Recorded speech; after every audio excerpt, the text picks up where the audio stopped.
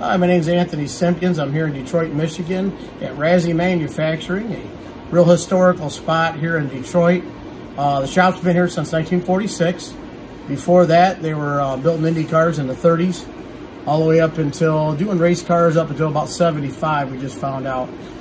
And this is kind of like a historical treasure trove of race car stuff. And we're going to kind of take you around and show you the innovations that the Rassey family had come up with during their racing careers. This is the very first tether car. This was built in 1936, and Chuck's father built this while they were developing the Wasp aircraft engine in Long Beach, California. This is taken from the 1926 Miller Indianapolis race car. Chuck actually has a brochure that this car was built off of.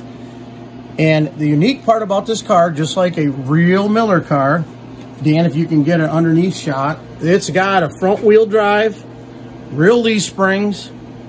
The thing runs a little aircraft engine, which was built by Dean Might. He was the actor in Pancho Kid. He was Pancho and the Cisco Kid. He was Pancho and Cisco Kid. And before he was an actor, he built little aircraft engines. And Chuck's dad and him was buddies when they were out in California. Got a little fuel tank back here? Yep. Yep, it's got the little fuel tank, actual side exhaust.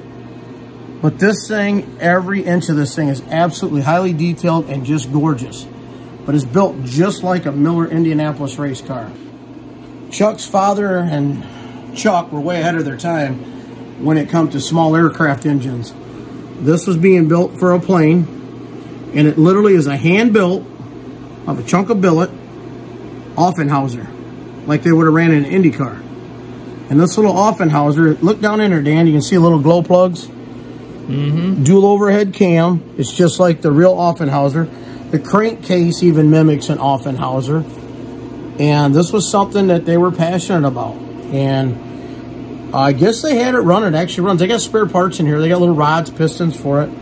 But I just think it's the coolest thing I've ever seen. And like I say, they were before anybody. You can see these little V8 engines and all that now, but these guys were really ahead of their time. Now, this is Chuck Rassey's dad, the one responsible for all this. And this is their Indy car, Detroit car shippers. And right after this was taken, unfortunately, Shorty, their driver, was killed in an accident. But the car has been restored, and we think this is the one that has the Miller V16 that they bought during the 1943 auction, when they auctioned off Miller's stuff. And one of the only things that was sold outside the auction to an individual was this engine. And he actually was able to finish the engine by using white truck engine bearings. We're back with our next item. This, believe it or not, is the 1958 Hurricane that they had built. And they went into building quarter midgets. We're going to show you some parts that are literally left over from 1960s. There's some cars they never finished, and the parts are literally hanging in here yet. We'll show you that in a minute. But this car here, believe it or not, ran in the world quarter midget race that took place in the Bahamas. And this car actually won it. And this is the very first car, actually, that was produced in 1958.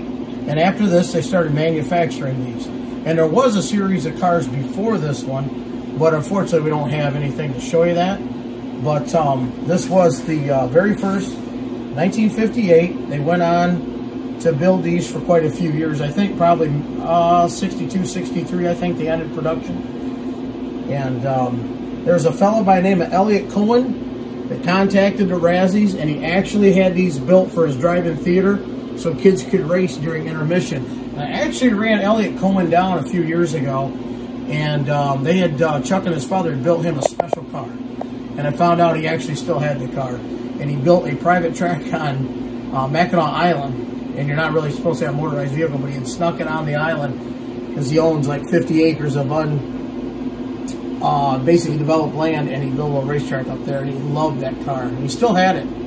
And so, yeah, these are pretty impactful little cars around the Detroit area. Now, most go-karts have just a shaft that goes down, and then it just has an arm that pulls the wheels left or right. Not this car. This car literally has a real rack and pinion in it. Chuck's dad went ahead and developed a rack and pinion steering for these cars, so that they also steer very precise, but they drive excellent because it's just everything on it was done with an Indy car in mind. So these were really ahead of their time. These are really fantastic race cars. Now, the unique part about this this quarter midget that the Rasseys produced, these had real knockoff wheels. So these spinners, they are real knockoffs, just like the Indy cars would have had. This is an example of the tire that they produced, and you can see how they put a cap on it. And this is literally Rassey's own slick right here they built. And then the other unique part about this quarter midget is it has a Volkswagen style knee action suspension with a torsion bar. It had a lot of configurations, but the Rassey's by far was the simplest to adjust and the simplest to maintain, and it worked beautifully. 15, 20 years ago maybe now. It's been a little bit ago. But the mini bikes always had like a two-piece wheel off the Rups and that.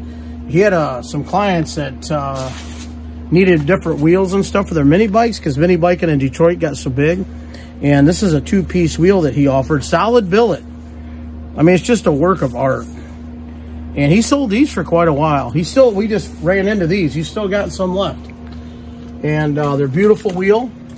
They're all built. You can see in here. Now this one here, Dan. It's got the bearings in it.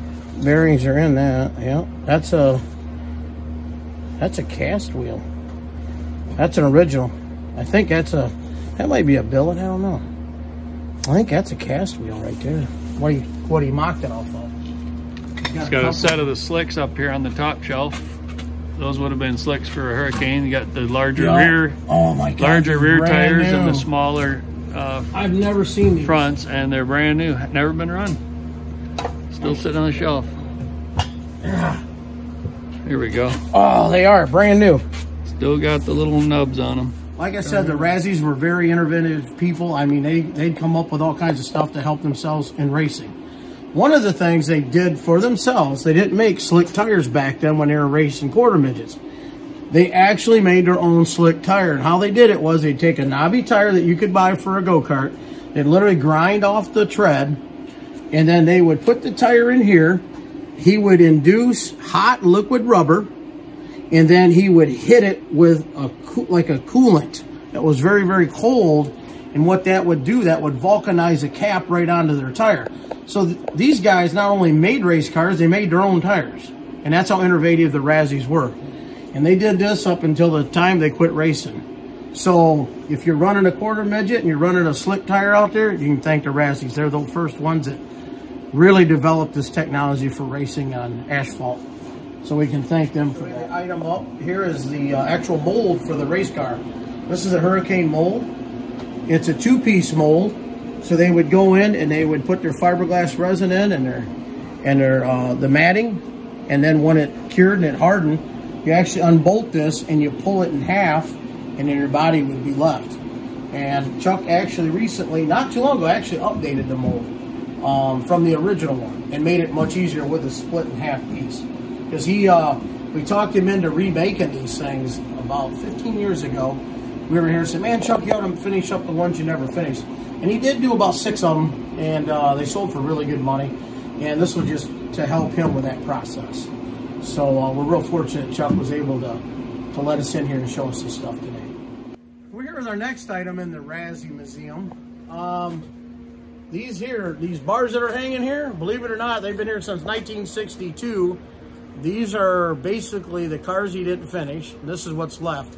So you have roll cages and you have the Nerf bars.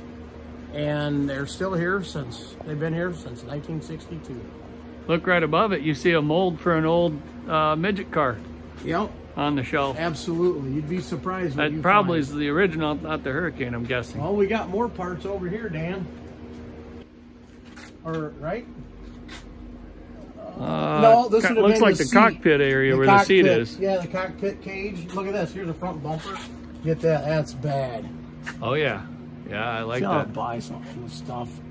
That's bad. And then this would have been the front bumper, maybe, or the back bumper, I think. Yeah. Welcome back. Anyway, our next item here is little Continental engine. Now this engine is what they ran in those quarter midget race cars we were showing you earlier. We didn't know Chuck had this set in here, so we wanted to showcase the Continental. Now these motors started out about a 3-horse, and by the time Chuck's dad was done with them in the A class, they could get about 30 horse out of these. Turn about 7,000 to 8,000 RPM. They even had a dyno here for developing. And they were out of motor companies out of Detroit, Continental Engines. And this is what was called the gearbox. And this allowed you to basically push start the race car. And a lot of hot rod guys out in Southern California, believe it or not, made a lot of parts for these. And this one here's got the very unique twin carb, which is rare. But we just wanted to showcase the engine and show you what they ran those little quarter midget race cars. Next up is the connecting rod. Now, Chuck kind of had me thinking for a little bit when he showed me these. He has a cutaway of one of these. In one of these racks right here, there's a cutaway. And what it is, these are round rods. This one here is not quite finished. This is it in its raw. But this rod is hollow. So it means it's extremely strong. Is that it, Dan? That's hollow. Yeah, you can see it. See up the end of that? It's hollow. So when they're finished, you can't tell they did it because they put a plug in the end of this, and they use about a 10,000ths press. So when you do something like that, the friction's so hot that literally they kind of mold together. It makes it very tough to see how he did that. But his dad made forgings. Now, what's cool about these rods, he made big block and small block. Now, for Chevrolet. So the big blocks ones were used in Greenwood. The guy that run the Corvettes back in 1970 won a lot of the road races. That big block made 1,000 horse. I don't know if too many guys are making 1,000 horse for the aspirated big block back in the day, but Rassey's were, and they were doing it because they had the strongest rod on the market at the time. The hollow rod, just so strong you could just turn it and it was fine. Now what's cool is this right here, it's hard to see, but this right here is actually a little rod balancing machine that they developed to balance these rods.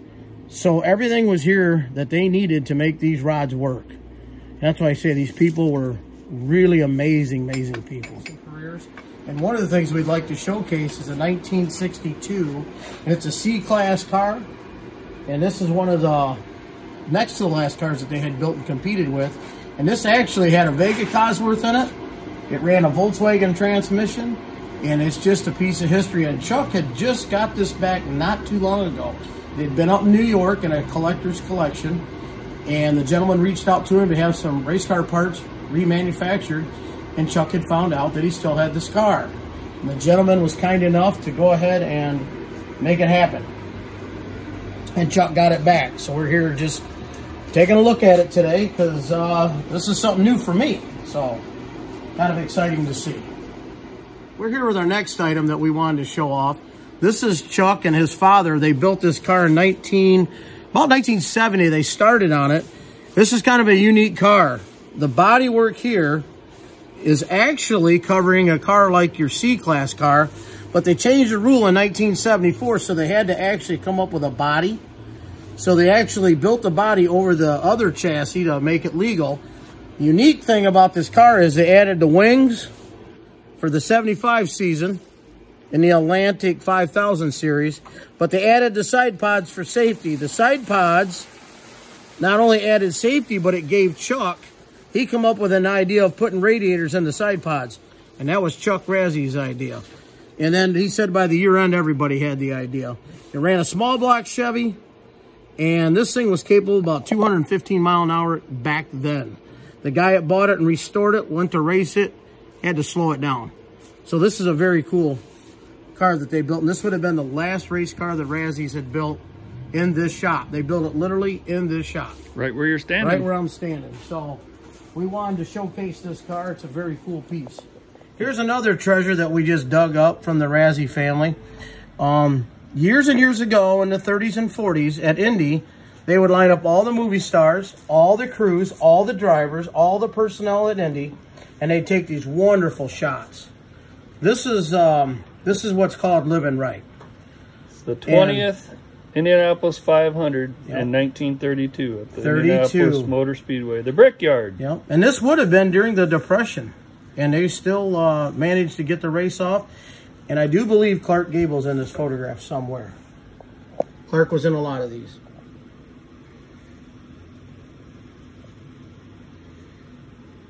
Just scanning the faces so you can kind of see. That's cool. See the era that this was in. It's another time for sure.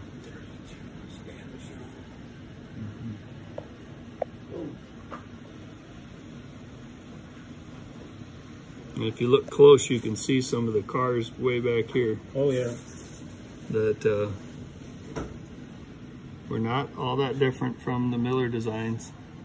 Well, this would have been Miller. Yeah. At the end of Miller, actually. Some of the grandstands. And then the Japanese influence tower. Mm-hmm. So we do have an example of the very first Rassey quarter midget. This would have been around 1952, Chuck was telling us. Rassey Special. And you can see the cowling here is a much taller in the back, where they made it a little more streamlined, a little more longer. But they still had the knockoff wheels. And it was before they made the tire machine, because this one has the knobbies on it. So this would have been, like I said, in about 1952. And the knockoffs were slightly different. They were a little different. They almost look like a Chevy bow tie. And these ones have 3. Yeah, we'll show you this one. Now, this is one of the cars that... It's a Hurricane there. Hurricane that my buddy and I talked Chuck into go ahead and finishing up. And this is one of those. And I do believe it went to Colorado to an Indy car collector. But I remember this car when I was up here one day. He had just gotten it done. Well, in closing, we just want to thank Chuck here for letting us in and showing us around again. And every time I come here, I learn something new and find something new. So it's always an amazing time. And it's such a time capsule. You could literally look through artifacts for hours here. It's just a really neat place. Real treasure. So thanks a lot, Chuck, for having us, and we appreciate it. So thanks for watching.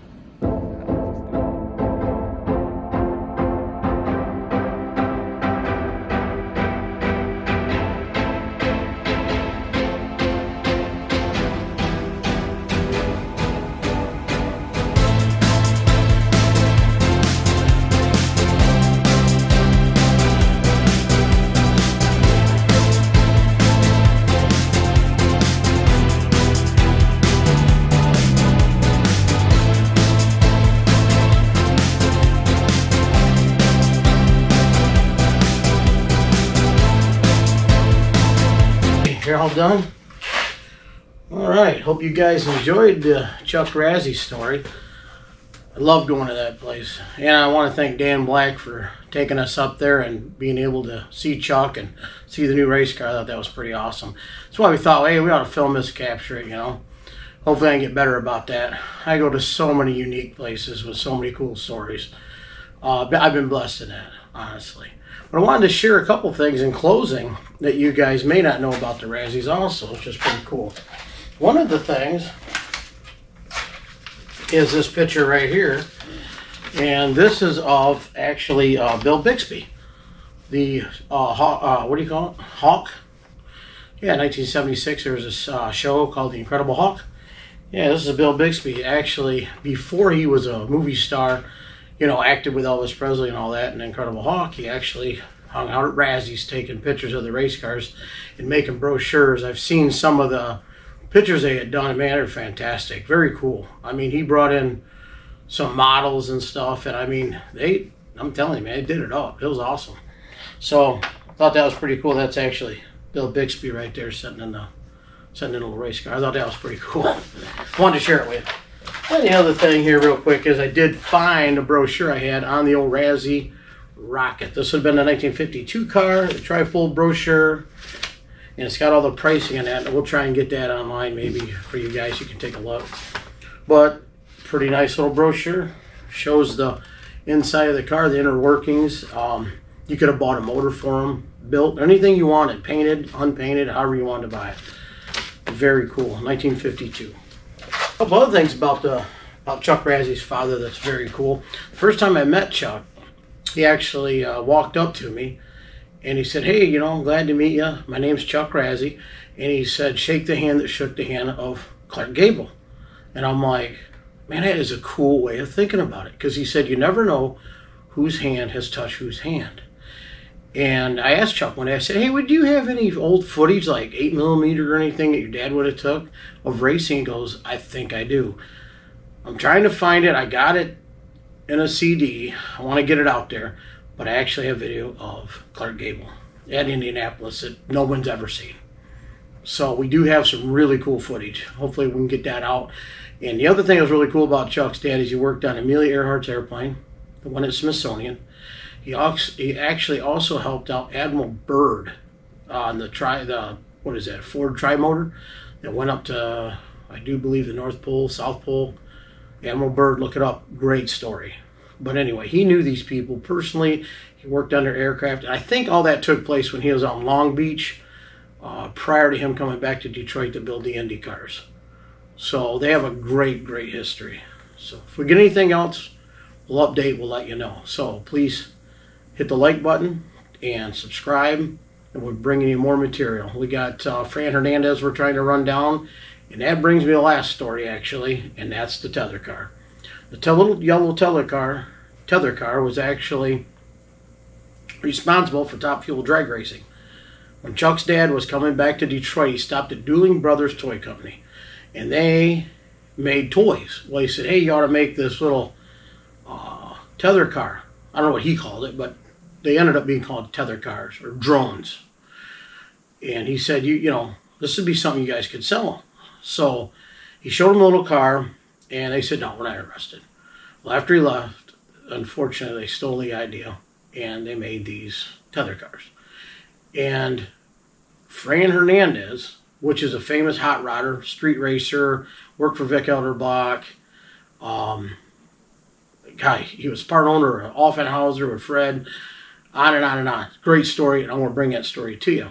Just happens to be, Fran was moved here by Ford Motor Company, and through weird events, I'm writing a screenplay for a movie.